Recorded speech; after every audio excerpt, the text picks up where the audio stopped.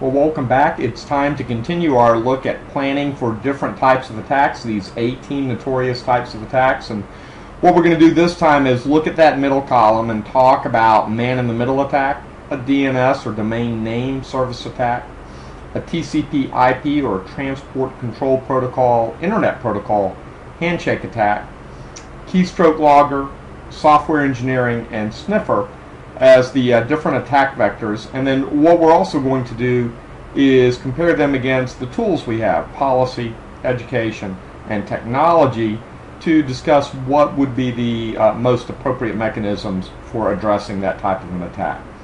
All right, let's start with sniffer. We'll start at the bottom and work up, so we do it slightly differently. For sniffer, typically you can detect that there is a sniffer on the network. Using technology. Education and policy is not going to help very much. It helps a little bit, always helps a little bit, but technology is going to be your principal approach within that attack vector. Shifting up, looking at social engineering, it's actually a little bit different.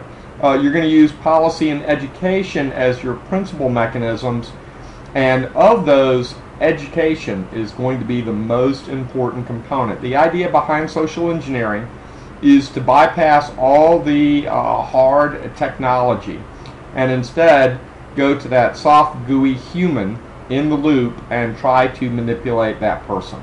And so education, awareness, and training is going to be the best mechanism for protecting against social engineering attacks. Keystroke loggers, sometimes they can be detected with technology, so technology does have some play in protecting against keystroke loggers, but policy and education will as well. But policy in terms of what websites you can go to, which websites you don't. Technology blocking against known attack websites. But education as well in terms of what you download, what you look for.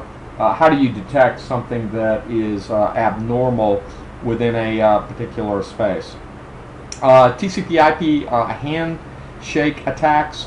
In this particular case, you're going to typically use technology. You want to strengthen the protocol stack, the programming of that protocol stack, to protect against that particular form of attack. Normally, policy and education is not going to help you very much there.